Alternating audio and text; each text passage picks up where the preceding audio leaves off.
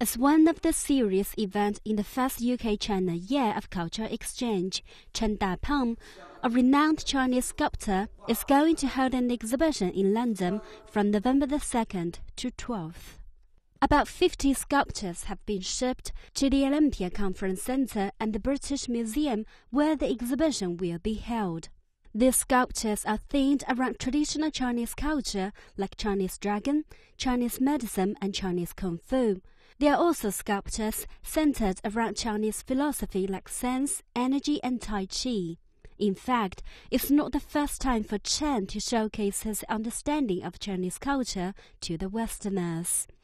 In 2013, two series of his work, The Chinese Spirit and Chinese Medicine, were shown on the 19th International Cultural Heritage Exhibition at the Louvre in Paris.